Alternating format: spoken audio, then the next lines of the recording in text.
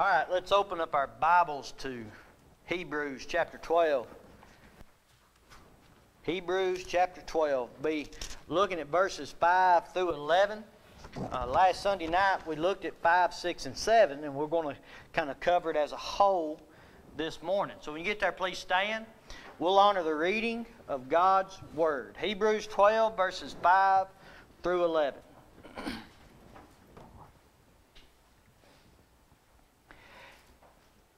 And ye have forgotten the exhortation which speaketh unto you as unto children, my son. Despise not thou the chastening of the Lord, nor faint when thou art rebuked of him. For whom the Lord loveth, he chasteneth, and scourgeth every son whom he receiveth. If ye endure chastening, God dealeth with you as with sons. For what son is he whom the Father chasteneth not? But if ye be without chastisement, whereof all are partakers, then are ye bastards and not sons. Furthermore, we have had fathers of our flesh which corrected us, and we gave them reverence. Shall we not much rather be in subjection unto the Father of spirits and live? For they verily for a few days chastened us after their own pleasure, but he for our profit, that we might be partakers of his holiness. Now no chastening for the present seemeth to be joyous, but grievous. Nevertheless, afterward it yieldeth the peaceable fruit of righteousness unto them which are exercised thereby. Let's pray. Dear Heavenly Father, Lord, we just thank you and praise you again for this blessed day, Lord, this opportunity we have. And I thank you so much already for the singing, the prayers, the praises, Lord, the children's message. Lord, I just pray that all that continues, Lord, to be beneficial to us. Lord, that our hearts, our minds, our ears are open to the teaching of your word. And Lord, that we don't just let it fall by the wayside. That, Lord, that we are doers and not hearers only. And Lord, we thank you again, most of all, for your Son, Jesus Christ. Lord, it's through him we have our strength. It's through him we have all our blessings. And Lord, we thank you and praise you for that great sacrifice that he made for our sins on the cross. Lord, it's in his name we pray. Amen.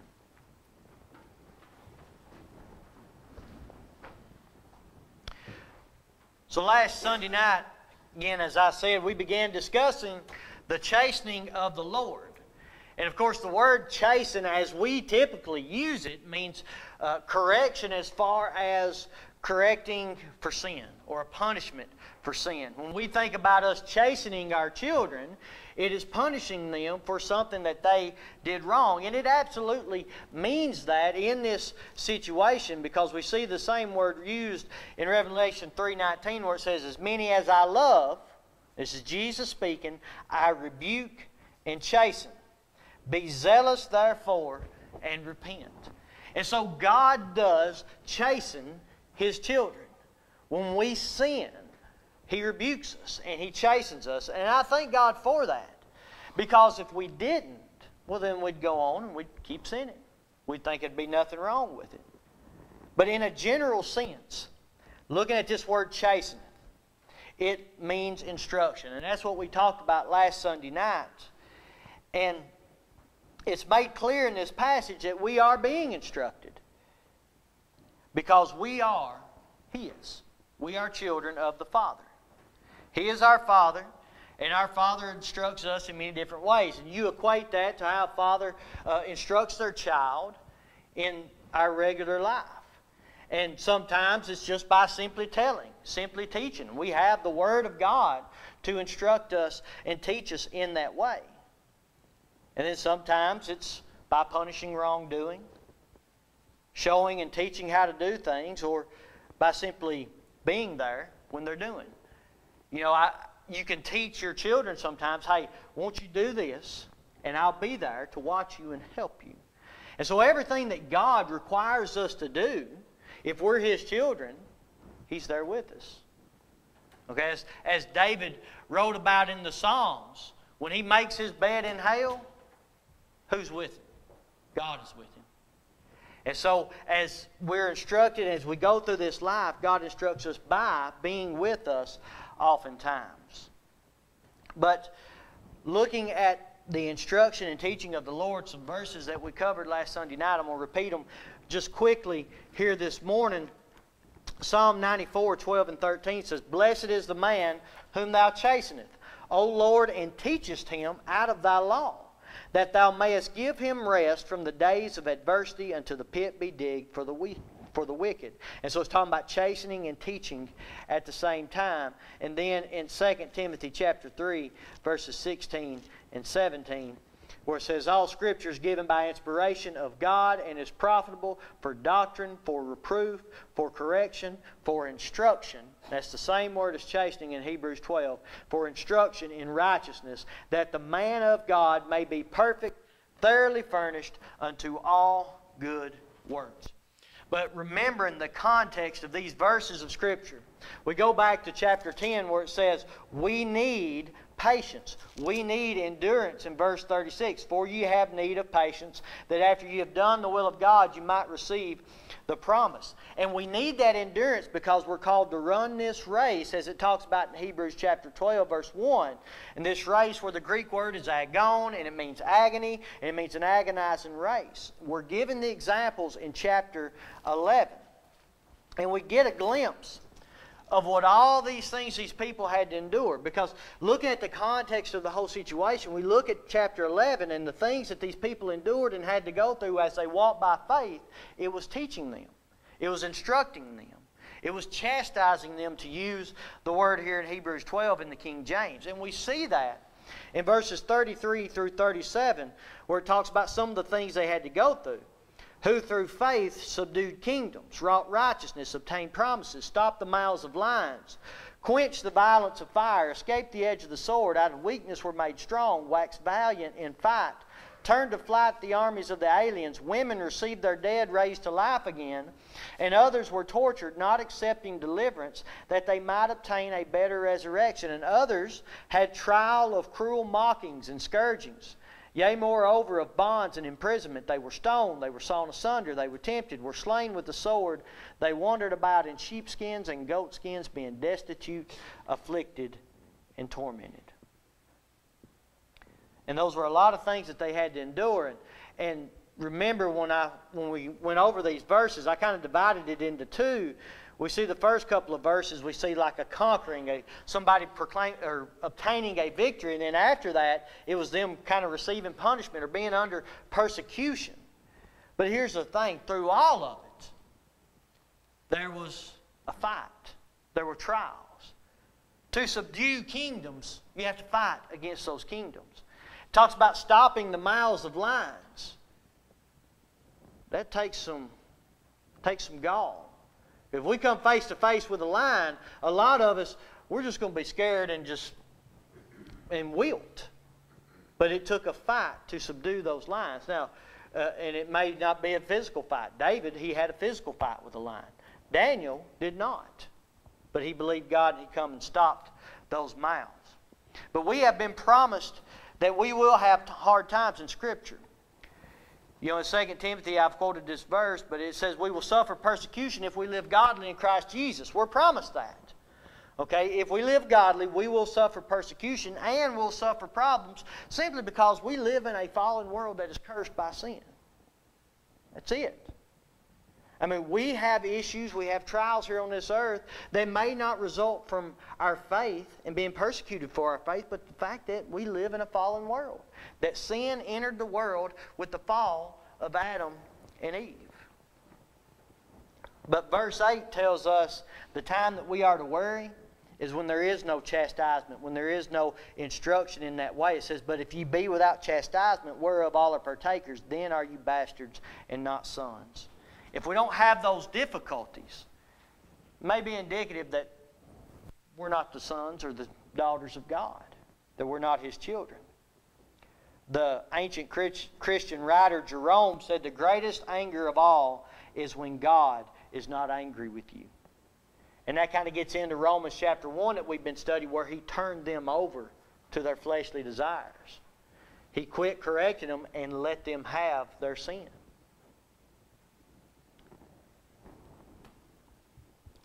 But oftentimes when we go through these things again, whether it's persecution for our faith or whether it's just the problems that we have here on this life, we ask, why is this happening to me?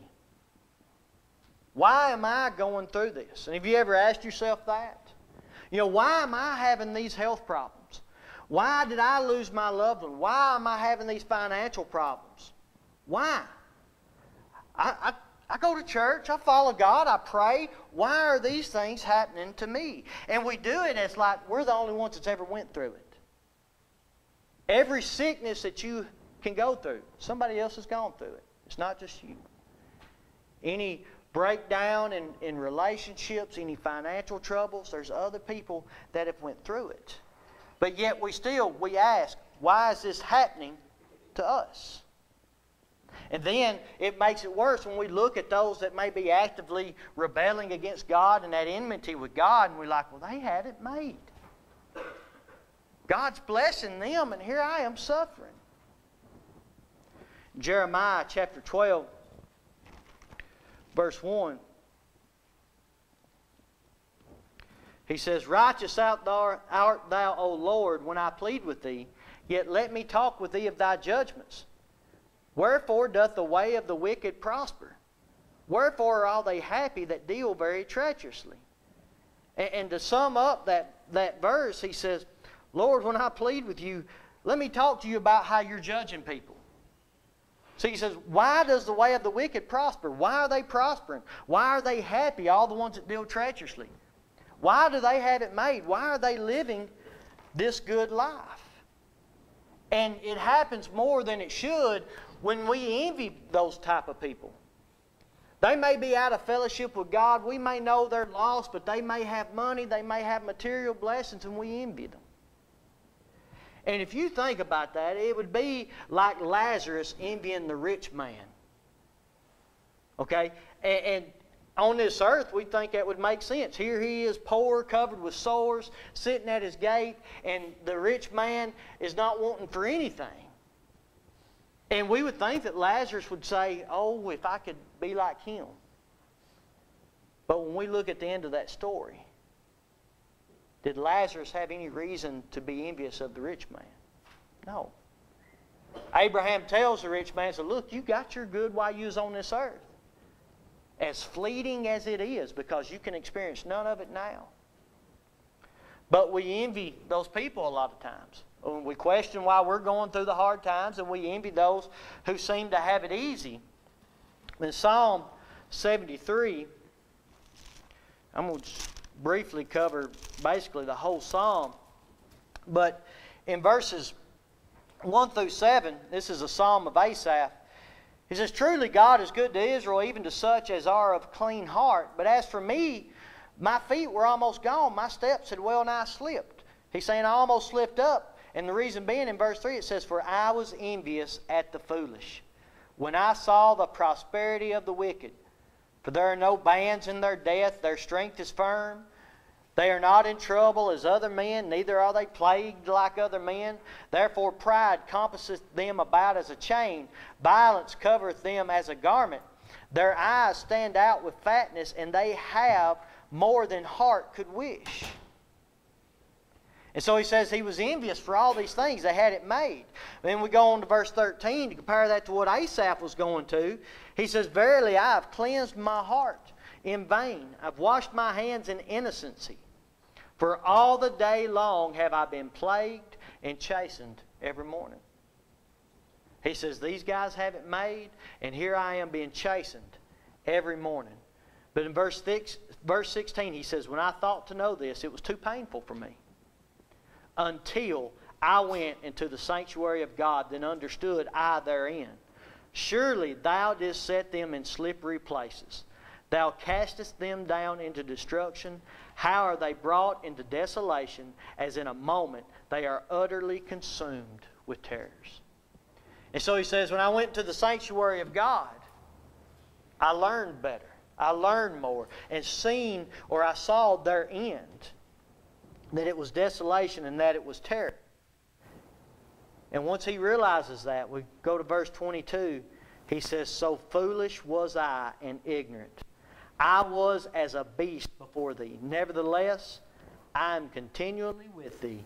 Thou hast holden me by my right hand. Thou shalt guide me with thy counsel, and afterward receive me to glory. Whom have I in heaven but thee? There is none upon earth that I desire beside thee. And so once he understood, he says, yes, they have it made here on this earthly life, but they will slip. But I still have God. No matter what I go through, I still have God. And so we are to never envy the wicked or those at enmity and out of fellowship with God. And then another tempting thing to do, and while we're asking, hey, why is this happening to me, is having some sort of a pity party. Everything is just so bad. And we have those people in our lives. If we ask them how it's going, if it ain't going that great, they're going to tell you about it. And it almost seems like a pity party. But here's the thing. When we look in Scripture, that's never looked at as a good thing. When people say, woe is me, or everything is just so bad. I remember when I was a kid, I kind of had this. And I'm so glad I've grown up. But when I was a kid, I thought I had it worst out of anybody in this whole world. And I thought this to myself, and I remember specifically thinking this. I'd be like, I can't see well, I have to have glasses, I got tubes in my ears, and that affects me. I can't go swimming without putting earplugs in. I was a little chubby at times. I thought I was ugly. I was slow when it come to sports. I was like, I've got it terrible. Thank God I grew up. But we do that sometimes. We think about those things. Oh, this is happening to me. I have this ailment. I have this sickness. These things are going on in my life. And I'm reminded of Joshua. In Joshua chapter 7, they get defeated by the people of Ai. And Joshua has a pity party.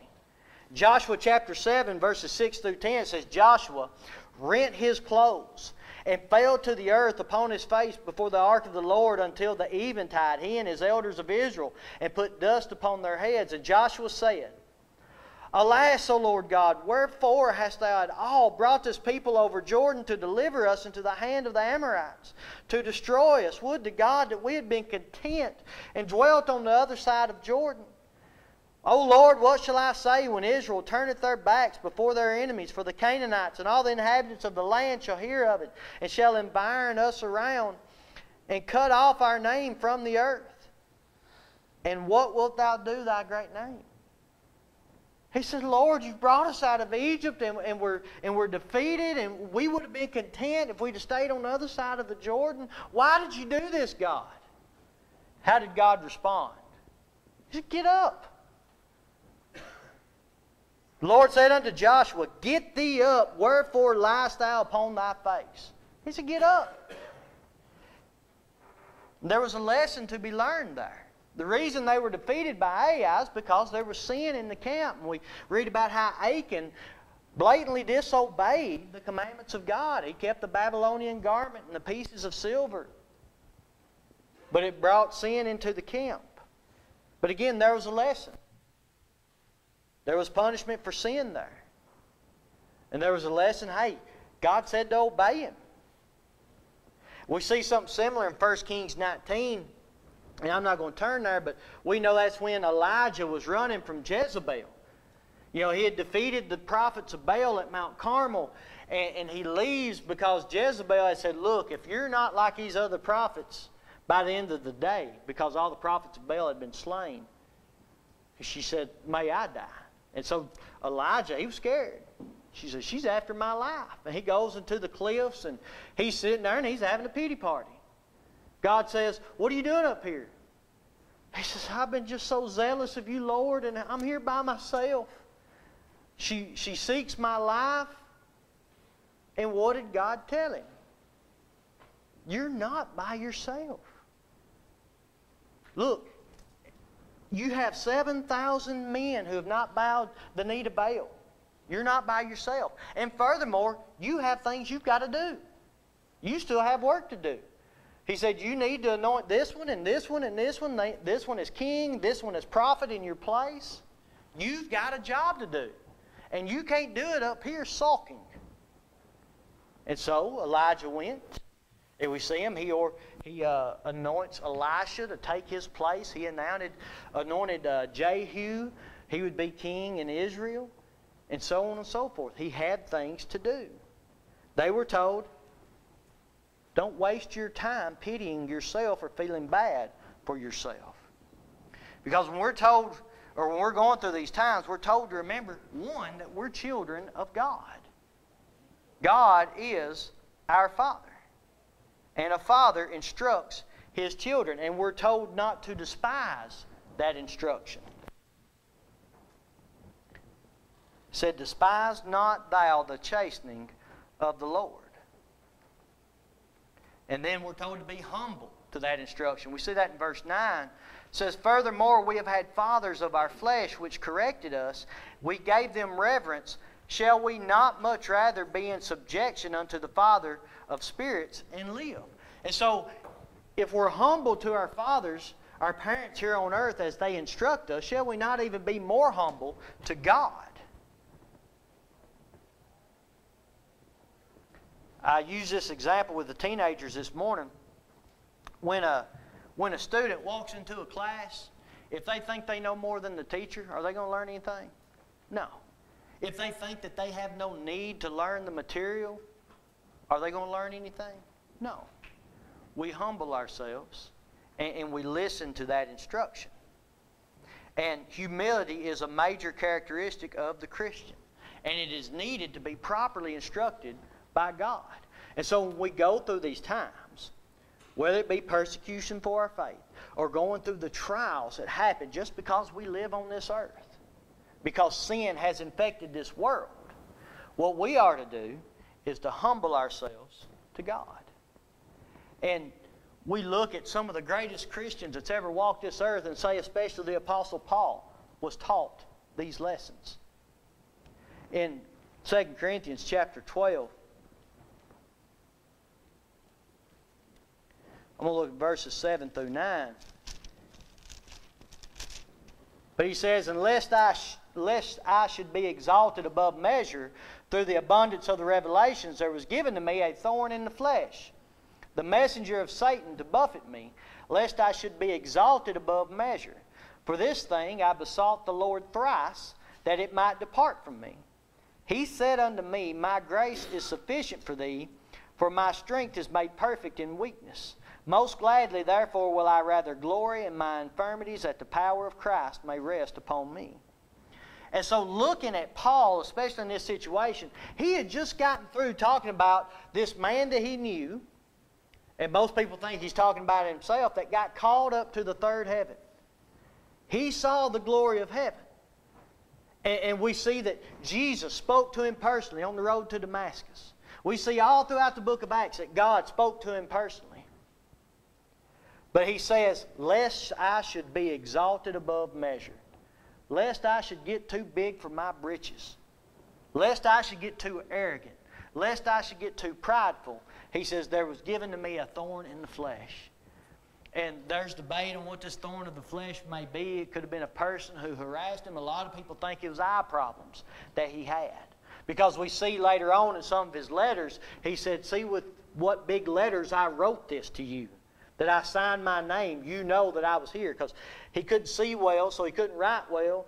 And so he had to dictate what he said to somebody like Silas or Timothy, and they would write it down.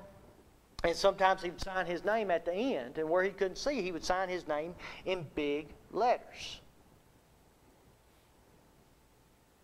But he still had this ailment.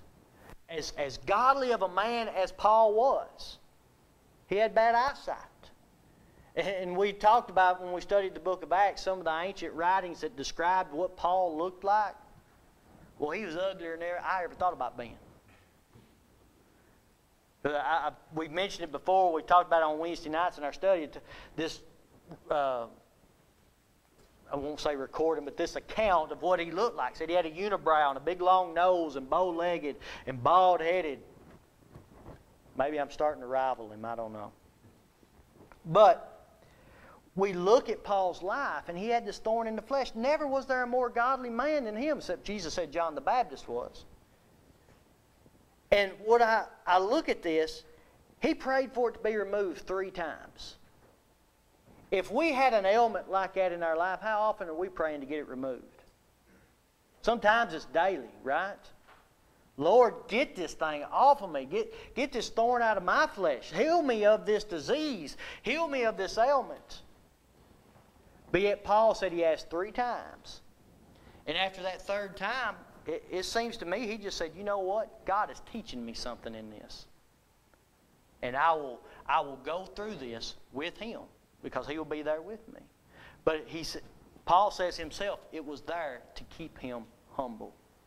And the thing with Paul, he had this ailment that things like this caused people to stop serving God. Yet he still was traveling. Now he would have to travel with somebody.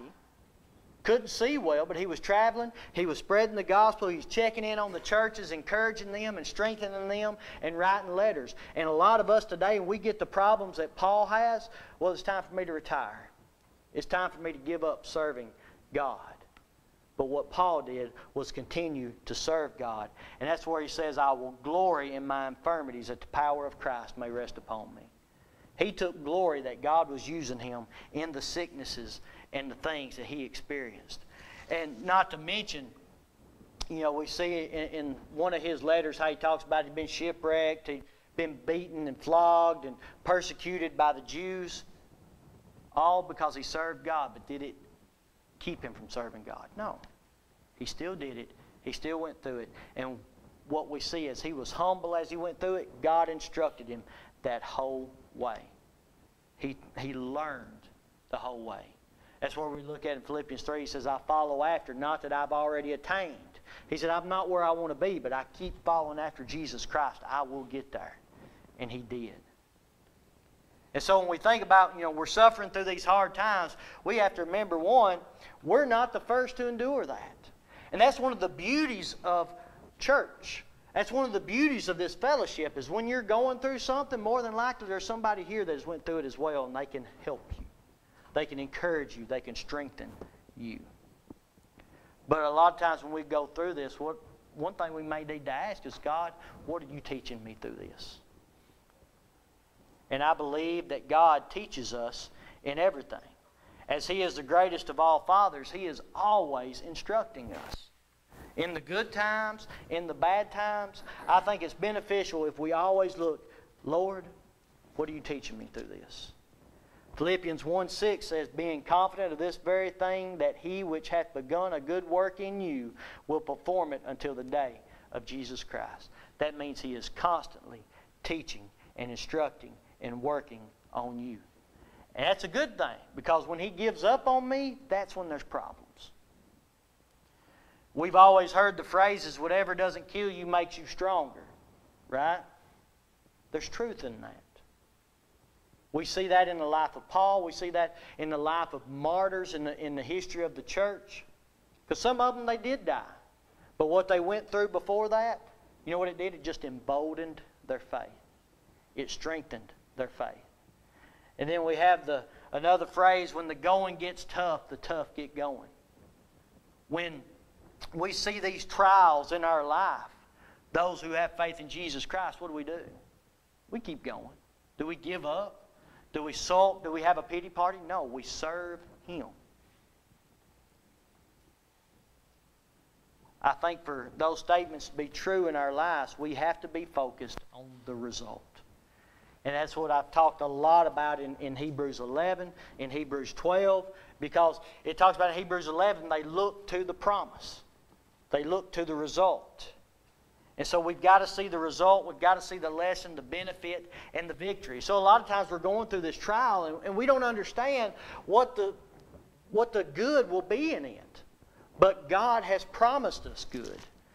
1 Peter chapter 1, verses 5 through 7. I'm going to read 4 through 7. It says, to an inheritance incorruptible and undefiled, and that fadeth not away, reserved in heaven for you, who are kept by the power of God through faith unto salvation, ready to be revealed in the last time, wherein ye greatly rejoice, though now for a season, if need be, ye are in heaviness through manifold temptations, that the trial of your faith, being much more precious than of gold that perisheth, though it be tried with fire, might be found unto praise and honor and glory at the appearing of Jesus Christ. The trial of your faith. And again, that could be persecution for your faith. That just may be living in a fallen world. It said it's much more precious than gold. When you can look at that result, what you gain from going through that time. And then, of course, as Christians, Romans 8:28, and I think most of us may somewhat know it, but it says, we know that all things work together for good to them that love God, to them who are called according to His purpose. And so if you love God, if you are born again, this trial that you're going through, it is for your good. And that's what we see in Hebrews 12, that it is for our profit. In verse 10, for they verily for a few days chastened us after their own pleasure, but He for our profit, that we might be partakers of His holiness. And of course, in all of it, we glorify God. You know, we think about, as what was mentioned earlier, Melinda's aunt. She's had both her legs amputated. She had problems with a finger. But yet, through all of it, she's loved Jesus. She's praised Jesus. And those people that we see like that, that's a strength to us. That's an encouragement to us.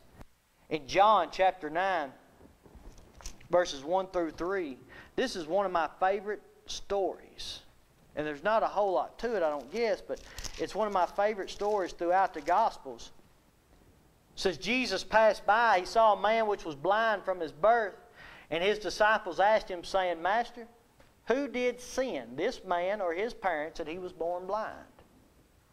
Jesus answered, neither hath this man sinned, nor his parents, but that the works of God should be made manifest in him. This man was born blind. It wasn't because of something that his parents did wrong. It wasn't because of something he did wrong. The fact that he lived in a fallen world is what contributed to that being blind, but yet he was blind because Jesus said that the works of God should be manifest in him. And so in that situation, he was healed of his blindness. But when we look at any ailment that we go through, any trial that we go through, we can look at it as being the purpose is that the works of God be manifest in us. Does that mean we'll be healed? No. But it means we can glorify God in that situation. That as what we said, that when the going gets tough, the tough get going. You know, when the going gets tough, those with faith, they get through it.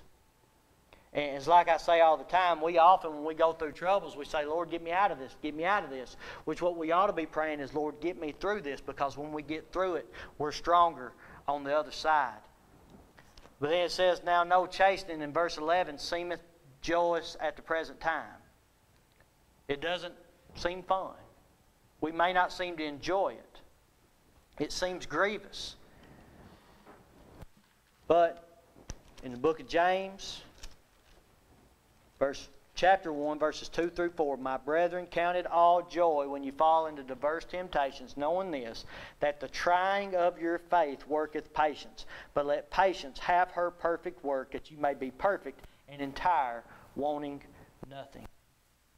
Count it as joy, because if we look at the result, we see it in faith.